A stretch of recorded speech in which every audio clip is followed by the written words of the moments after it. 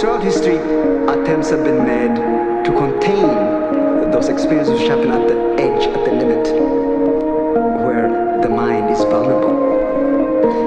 But I think we are in a very significant moment in history. Those moments, those what I call liminal, limit, frontier, edge zone experiences are actually now becoming the norm. These multiplicities and distinctions and differences that have given great difficulty to the old mind are actually